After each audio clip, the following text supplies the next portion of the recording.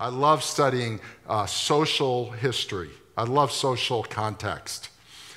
I remember, and I'm a product of the late 60s, early 70s. One of the things that came out of the late 60s and early 70s is jeans. Now you have to know it is tough for me not to be up here in jeans. I mean, I just love jeans. I wear jeans, I'm in jeans all the time, and I just, today was tough. I thought, Independence Day, I'm gonna be independent, right? Jeans.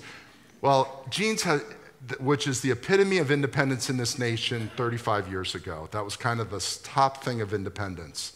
Well, there's nothing independent about jeans at all. If you study, and I'm kind of the idiots that study the history of fabrics and products, it came onto play with John Wayne, who was tired of wearing leather when he rode his horses in movies. He wanted something comfortable. So he took the stuff that coal miners and gold miners were using and inmates, and he brings jeans in. Then a guy named James Dean says, I don't want to wear regular pants. I'm going to do what John Wayne did and wears jeans. And then a guy named Marlon Brando wore jeans. Then a lady named Marilyn Monroe wore jeans. And then every president since then wears jeans. And you and I think we're independent because we wear jeans and a t-shirt.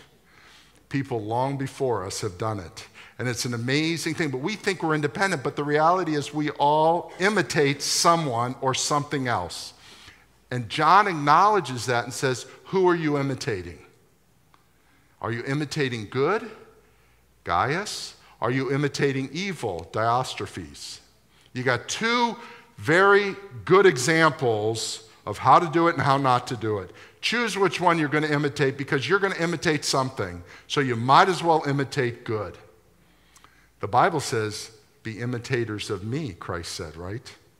Be imitators of Christ.